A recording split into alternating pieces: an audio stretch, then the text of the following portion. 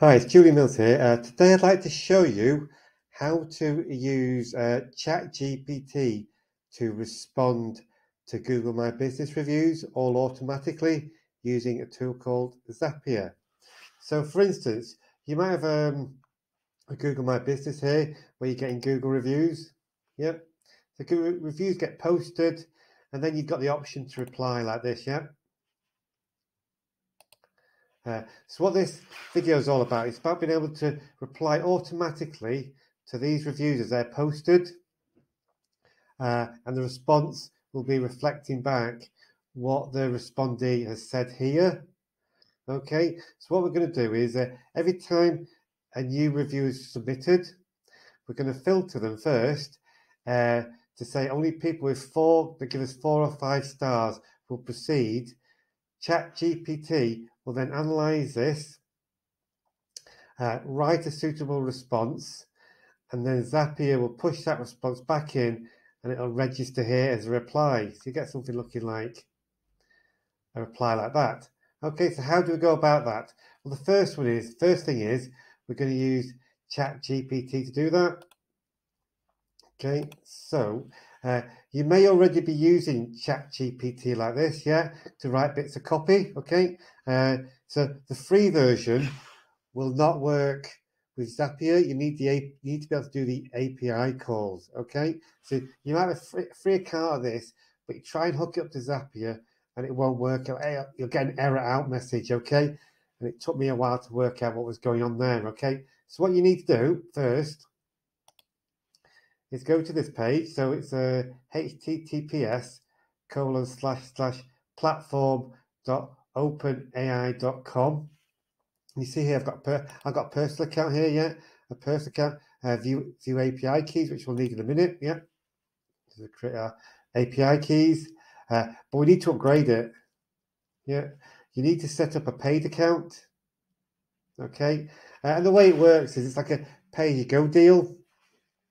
Every time an API call is used, it comes from you get billed for it at the end of the month.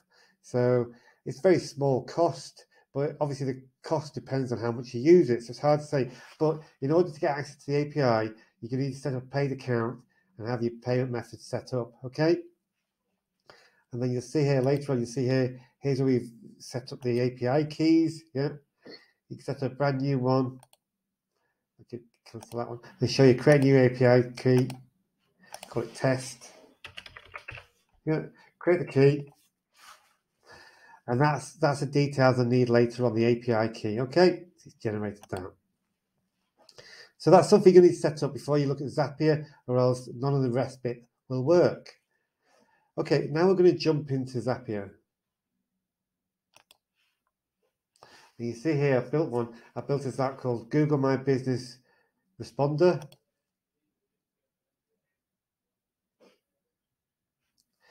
And you'll see it's a 4-step Zap. Yep. So the first one is a trigger. So if you very quickly, if you're not familiar with Zapier, it all works on triggers and actions. The trigger in this case is when a new review is left in the Google My Business. Okay, so click on that. Click on edit that, we can see it. Okay, this is the trigger. So I've already hooked it up to my Google My Business. Yep. So Zapier is talking to Google My Business. The event that's going to trigger is when a new review is left on my Google reviews. Click on continue. We change that change that to mine for testing purposes. So it's hooked up to my Google My Business. Click on continue. And then Dublin, don't need Dublin, that's wrong. What you need to do is go to location. You see here, it's giving the option to connect to my Google My Business. Okay, now it took me quite a while to work out because for me, I wasn't seeing that option. Yeah, when I went to account, continue. I basically click on here. It just wouldn't. It was like that for location. It would not give me the options for location to be me. Subsequently, I found out what it was is on the settings on my Google My Business. Yeah, I've got my primary business location here in Stockport, but I'd also put like sub locations where I provide services. So I had like London, UK, Leeds, UK, Nottingham, UK, trying to sort of gain the SEO. But by having all those sub locations, it was stopping the Zap work. So if you don't see any options here, it's like being able to choose this radio button here. It's probably because you've got sub locations set up on my Google My Business. And what I had to do was just go and delete all those. As soon as I did that, this worked. Okay, so watch out for that one. I click on continue, testing the trigger, and it's found one of my reviews on my website, on my Google reviews. Yeah, so that's what this is. Al here. So I've already responded to this. But if you look here, where are we? It's this one here. So it's randomly, it's a test. It's pulled in this review here. Go back. So it's Al there, yeah. So it's pulled in, it's found a review, and then I'm going to continue. I'm now going to use a filter in Zapier. I'm going to filter this review. Basically what I'm saying is here, if the review's got either 5 or 4 stars, it will proceed. So because Al gave me a 5-star review, 5, it matched, and he would have continued through, so continue. Now we get to the interesting bit here, is where I've connected up, using the API previously, I've connected up my Chat GPT. Yeah, so I've selected Chat GPT, and it's pulled in. The event is a conversation. I click on continue. Continue. Okay, and here what I'm doing here is in the user message. This is the review that Al has left for me in this test. That's the so I'm giving Chat GPT something to chew on. It's got the response that someone has typed in. Yeah. Model, temperature. I left it all say, you are a useful assistant user. I left a lot standard. I don't think you need that one, but anyway, you don't need that. Click on continue. Yeah, let's retest. I'm just retesting it now.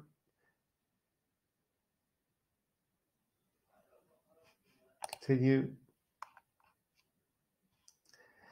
Okay, so if you look at here, the test.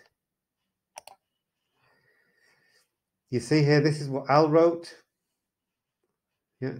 And this is what Chat GPT has written for me. Thank you for sharing your positive experience. So that's the reply to the review that Chat GPT has just written for me. Continue. Yeah. Now, my final action is Zapier is now going to go back and talk to my Google My Business and create a reply. So it's connected to my Google My Business. It's going to create a reply. Click on continue. It's on my Google My Business. Continue.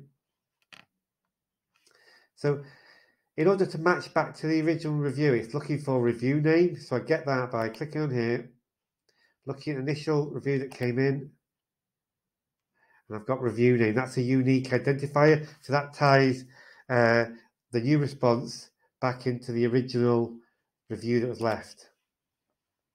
And here, I'm just merging in from Chat GPT what Chat GPT wrote. So you see here, so that's what the initial review was, and this is my message from Chat GPT, the reply, and that's I'm just merging in here like